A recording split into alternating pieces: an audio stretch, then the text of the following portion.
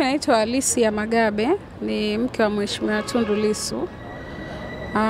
Ni kweli sikutarajia kwamba maamuzi kuhusiana na dhamana yake yasingetolewa leo.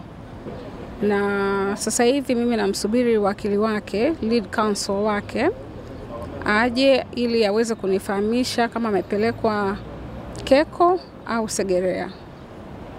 Na kama amepelekwa huko, basi mimi nitaendelea kumpa huduma ambazo anastahili kupata mpaka watakapomleta tena tarehe 27 kama hakimu alivyosema. Yeye ni kama kawaida, kwa sababu hii sio mara ya kwanza yeye anawekwa mahabusu. Ameshakaa mahabusu mara nyingi sana, na kama kawaida yeye anakuwa ni kwamba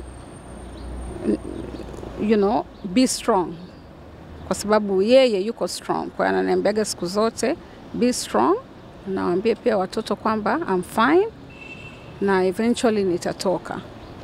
Kwa hiyo naweza kusema kwamba yuko kwenye very high spirit kama kawaida.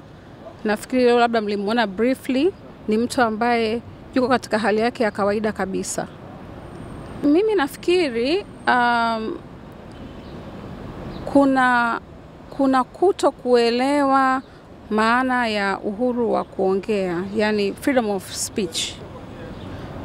Na nafikiri tatizo kubwa kwa sasa hivi ninavyoliona ni zaidi labda tatizo la serikali kuelewa kwamba wananchi wana uhuru wa kutoa maoni yao na mawazo yao, jinsi gani serikali inatakiwa ifanye kazi zake.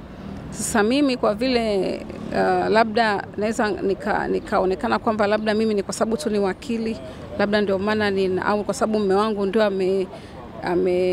ametuhumiwa kuvunja sheria, labda ni kwamba tunataka kumtetea. Lakini mimi nafikiri kwamba watu wamekuwa wakitoa maoni yao dhidi ya serikali, whether ni maoni mazuri au mabaya, kwa muda mrefu sana, toka multi-party politics zilipoanza Tanzania.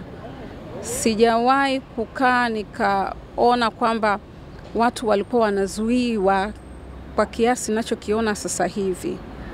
Mimi nafikiri nyinyi mnaweza pia mkawa mashahidi kwamba hata serikali ya awamu iliyoondoka, watu walikuwa wanatoa maoni yao kuhusiana na serikali inavyoendesha nchi.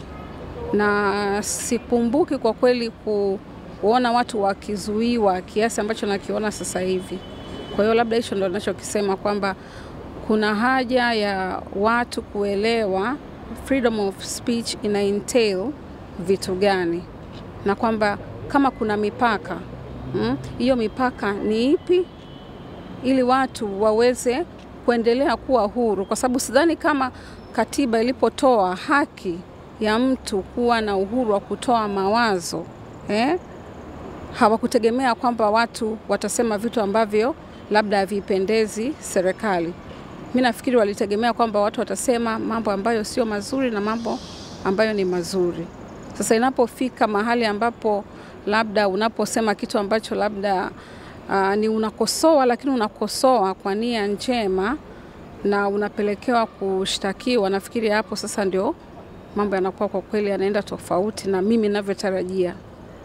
Watanzania wana wajibu, wote wana wajibu wa kuhakikisha kwamba wanalinda freedom of speech, kwa sababu ni haki ya msingi ya kila mwananchi kuwa na uhuru wa kuweza kutoa maoni juu ya watawala na jinsi ambavyo wanaendesha nchi.